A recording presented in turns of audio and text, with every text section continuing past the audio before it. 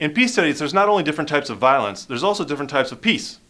We talk about negative peace and positive peace. Negative and positive peace refers to negatively and positively charged ions or whatever that attract each other through magnetic force. During the Civil Rights Movement, Martin Luther King wrote a letter to his fellow clergymen from the Birmingham jail.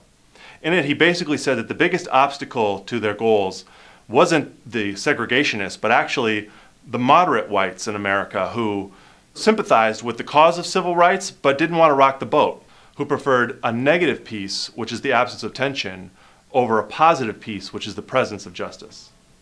He said, shallow understanding from people of goodwill was more frustrating than total misunderstanding by people of ill will. Think about that. Our man Galtung also talks extensively about negative and positive peace. It's important to make this distinction because otherwise we may focus only on the fighting and stopping the violence, which is very important.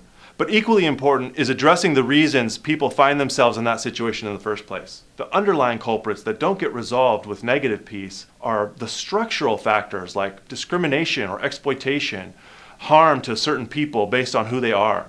It's also the factors that are culturally violent, that make us see the world in a way in which there's a sharp division between me and you, and I am more virtuous than you are, and so some discrimination or even direct violence is justified. What's happening in the relationship between big, complex groups of people? How can we work to move those relationships from harm to something more life-giving? The goal of peace building, therefore, is not simply negative peace, it's positive peace. Like Dr. King said, not simply the absence of conflict, but the presence of justice. Thank you for watching. Positive peace out.